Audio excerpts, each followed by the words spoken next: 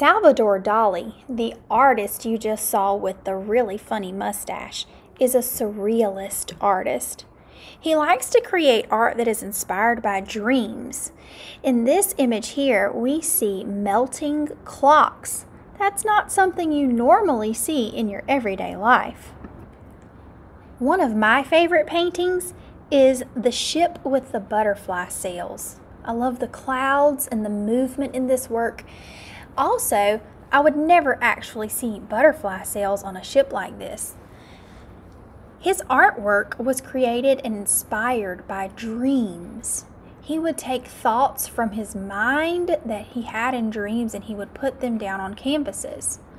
Now this artwork here, you see two very long-legged elephants. This is impossible. Those long skinny legs couldn't hold up those heavy bodies. But we're going to make a wild and weird artwork like Salvador Dali too.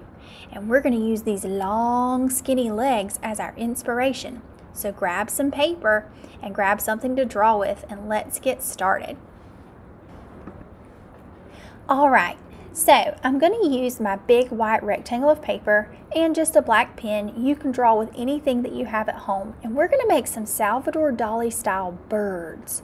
So we're going to draw some crazy birds and then we're going to give them those really, really long legs like the elephants that you see in his painting, Les Elephants. He made this painting in 1948. Alright, so I'm just drawing a crazy bird. I put some shapes together, and I'm even going to give one of my birds a silly Salvador Dali mustache. Just because I think his mustache is really funny. One time he gave a speech, and he was wearing scuba diving gear. And he couldn't hardly get the helmet off, and someone had to come and rescue him. He did lots of weird things and made lots of weird art. So let's get ready to do those long skinny legs. Look at that long skinny leg. I like to put some little lumps and bumps in there to show the joints or the knees. If you're worried about messing up, use a pencil.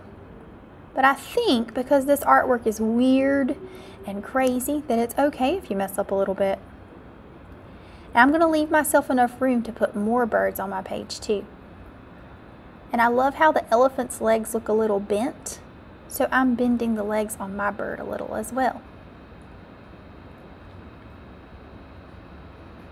Alright, I'm starting the body shape of another bird. I start with just a simple circle. And then I'm going to put the head shape on my bird's body. So I just start with building my bird with basic shapes.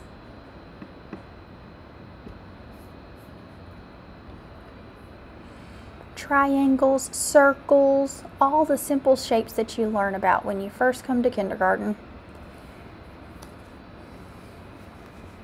Think about different things that you could do. If your birds are weird, they could even have more than 2 eyes.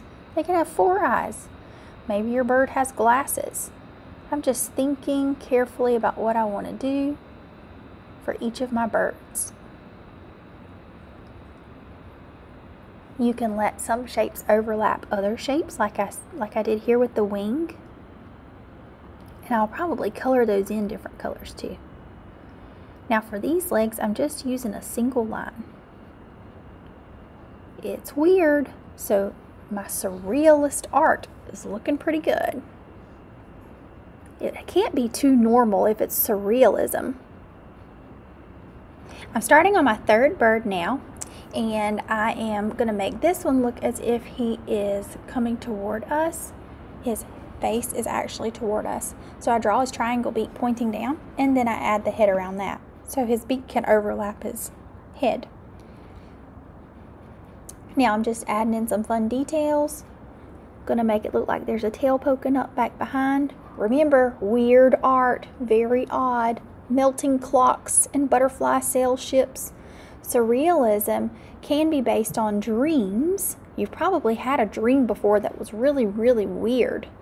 I've actually had a dream where I'm flapping my arms, and as long as I'm flapping my arms, I can fly. And that's kind of weird because when I wake up, I wonder, was I really flapping my arms in the bed, or was I just imagining that? Adding in some different kinds of lines for details, some little bumpy lines on the wings. Each bird has its own little personality. And I have room for one more bird on my page. So I'm going to come in and add that now. I like to make my birds face different directions so that there's some variety.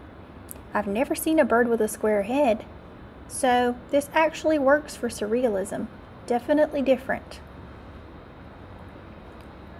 So just finish up drawing your last bird, and then we're going to move on to adding color. You can add color with anything that you have at home. You can add color with crayons, colored pencils, watercolors, anything at all.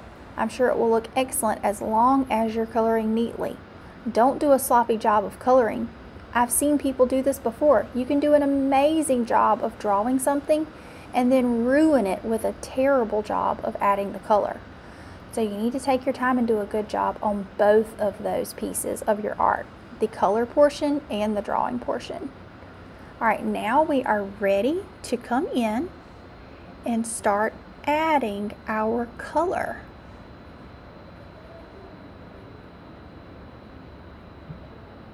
One more detail though.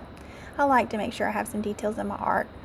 I'm adding some patterns and designs, like this one here on the head. It almost looks like a hallway going back into the distance. That might be something you might have seen in a dream.